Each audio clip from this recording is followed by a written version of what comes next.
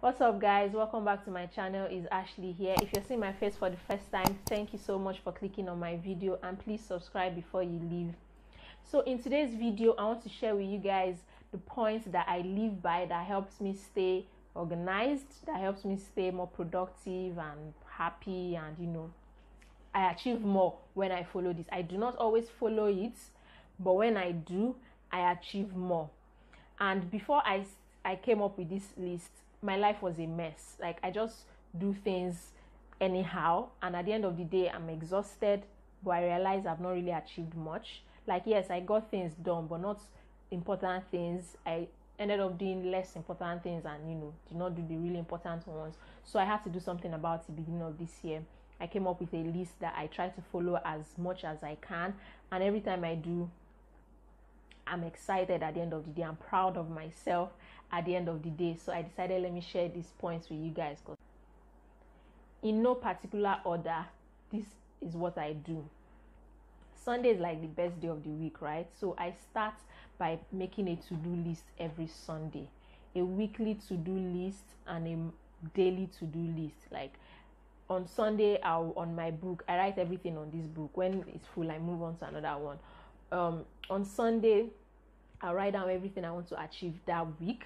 Then now try and separate it into different days, or fix it into different days. What I'm going to do on Monday, what I'm going to do on Tuesday, and like that up until Saturday.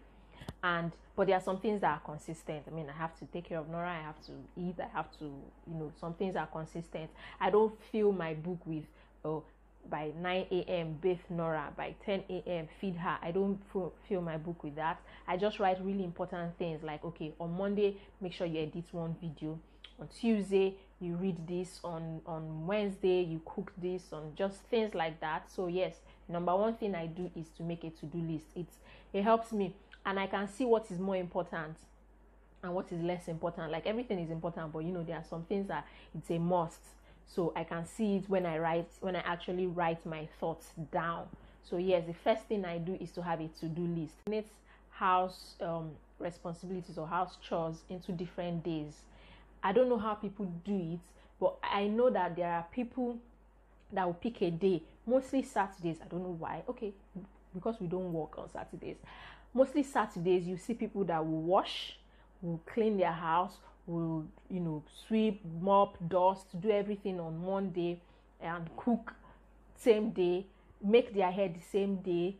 I don't know how you guys do it. Like, if I try that, I'll probably break down. Even way before I became a wife or a mother, I find it difficult to squeeze everything into one day. Like, when I had my 9 to 5, if I'm cleaning the entire house this Saturday, best believe I won't wash till the next day, Sunday, because I cannot do everything one day. I cannot come and go and kill myself. So I designate house chores into different days. By Sunday, I can to an extent tell what my week is going to be like, especially when I ask my husband what his plan is for the week and all that, and I know the things that I need to achieve that week. So I decide, okay, since I'm doing so and so on Monday, that is all I'm focusing on. On Tuesday, I would wash. On Wednesday, I will clean the house. On Thursday, I will dust. On Friday, I will do I just designate everything to different days. I don't squeeze everything into one day, and it helps me.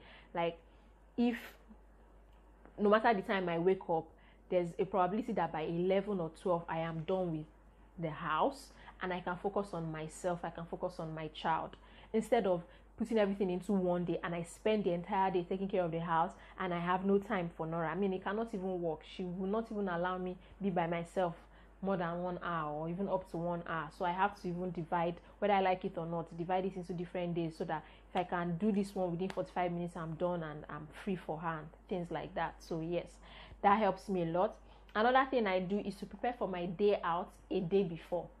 Yeah, I try to prepare for my day out a day before. If I know, okay, and that is why impromptu outing doesn't work for me, especially now as a mother. Like, what if you suddenly ask me to come to so place, or I suddenly have to go out?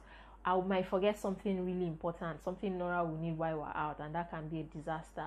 So I want to know that I'm going to go out the next day, so that I can prepare for it a day before. I can pack her diaper bag, I can put everything, bring her what she will wear, bring her change of clothes, you know, decide the shoes she'll wear, decide the foods we'll go out with for her, because she will eat while she's out. She doesn't care.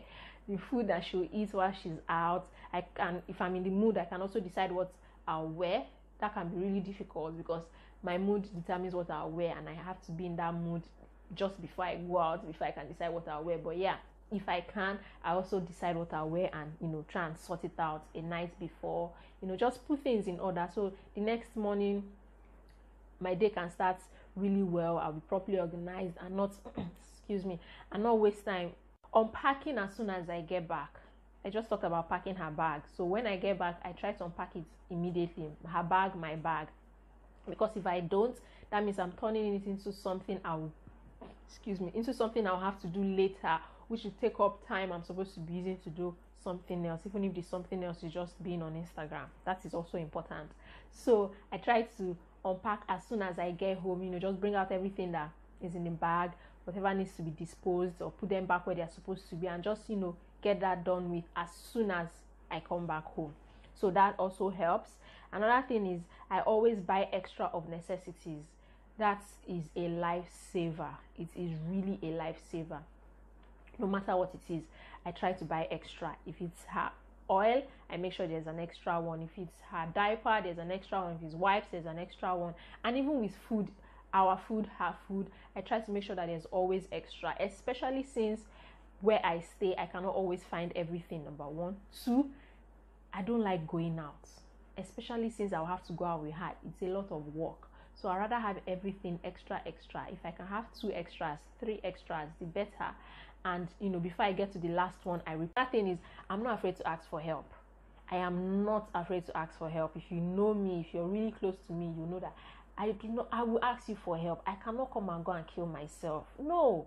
My motherhood or womanhood is not based on how much I can on how much I can achieve. I am not a superhuman. Okay, I am as human as everyone is. So I am always going to ask for help. If I need help with her, if I need help with myself, if I need help with anything in this house, I will ask for help. If I need professional help with cleaning and all that, I will ask for it. If it's something that a friend, a family member can do, I always ask for help. It helps me stay organized. I can't do it all. Power naps. I don't always do this, but every day I'm lucky enough. I call it luck because some days are just somehow. So any day that I am lucky enough, I take power naps. I call them power naps because they give me power. Like when I wake up, it's like I can take on the world. So yes, I try to take power naps as much as possible. Why I say I can't always do this is because my day and Nora's day are completely different. Even though we're under the same roof, I can bathe her, feed her, you know, finish with morning routine, and the time I'm supposed to now take and shower and do something else, she's sleeping. So by the time I'm done, she's awake, and when she's awake, everybody must be awake. She doesn't care.